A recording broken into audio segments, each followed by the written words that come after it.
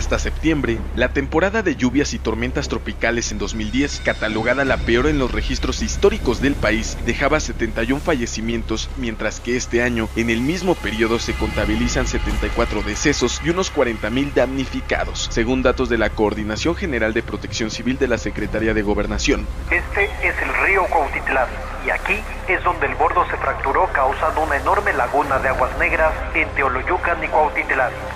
De las 74 personas fallecidas desde el 1 de junio del 2011 a la fecha, 29 perdieron la vida por arrastre, 23 por desgajamiento, 10 por caída de rayo, 7 por colapso, 3 electrocutados y 2 por inmersión. 49 son hombres, 23 mujeres y 2 cuerpos no pudieron ser identificados. Todas las áreas de protección civil se encuentran coordinadas, afirmó el titular de la Comisión Nacional del Agua, José Luis Lluvias Tamargo. Estamos diciendo, va a haber mucha lluvia, pero no quiere decir que va a haber desgracias o va a haber problemas.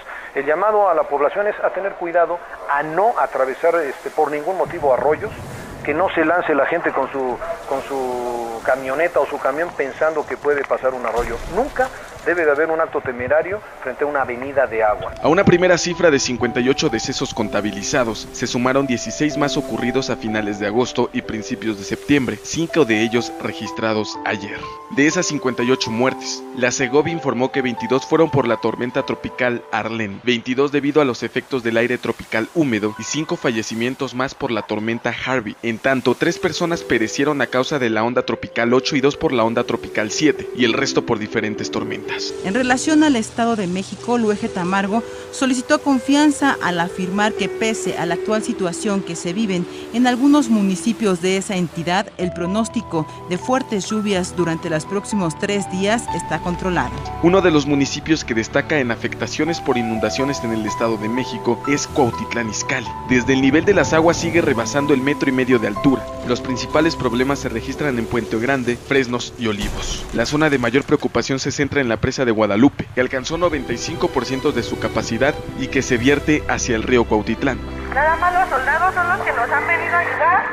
Afuera están todos los de las patrullas, los policías, pero en lugar de ayudarnos, nos están quitando lo poco que tenemos. Se están metiendo y nos ayudan, y cuando sacan nuestras cosas se llevan unas pocas de nuestras cosas.